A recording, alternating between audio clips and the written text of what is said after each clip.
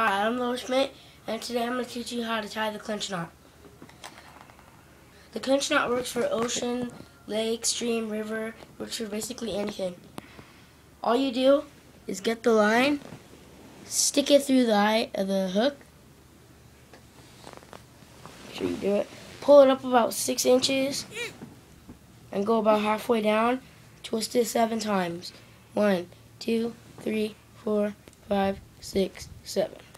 Then you hold it in this little spot right here where it's open.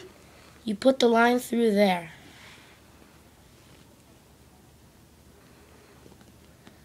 And then this spot right here, you put the line through there, pull it, and then you pull the hook, and then you cut this slack off, the extra line, and then this is what your knot should look like.